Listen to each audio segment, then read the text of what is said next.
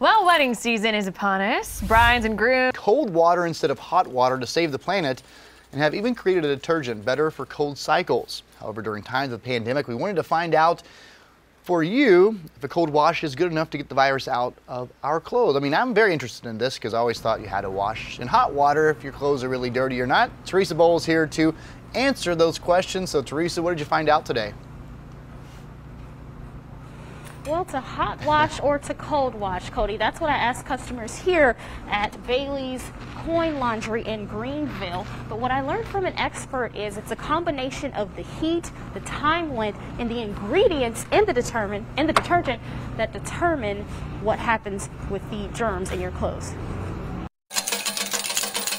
As Katrina Burns pops her coins in the slot for her first load of the day. Before I wash mine, sometimes I spray it out with sanitizer or whatever and wipe it down. I asked her what setting she uses to make sure her clothes are clean. If it's heavy or what, a lot of towels, I put it on really normal. Associate Professor of Biological Science at Clemson, Zhen Zhen says normal or medium heat is enough to kill most germs out of clothes, but what about a cold wash? At low temperature, then the surface tension it's higher, meaning then it will retain that form better.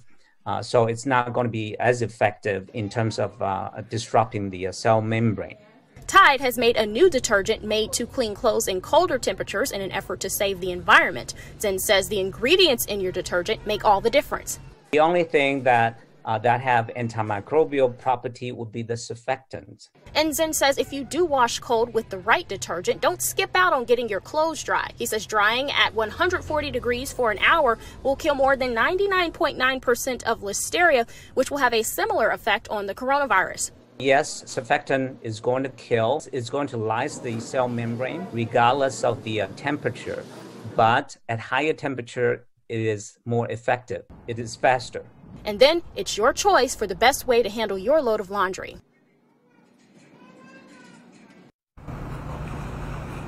And Zeng says you can pre-soak your clothes before a cold wash to compensate for that loss of time. Remember, the longer and the harder you can wash your clothes, the better. Cody? So what about drying them? Have they said anything about the dryer? Yeah, so when you get ready to dry your clothes, you want to keep them in there for an hour or longer because that will reduce the amount of germs in your clothes. All right, good to know. I'm going to change my habits. All right, Teresa, thanks. And you can check to see how hot your dryer gets in your manufacturer's manual or by checking the machine's website.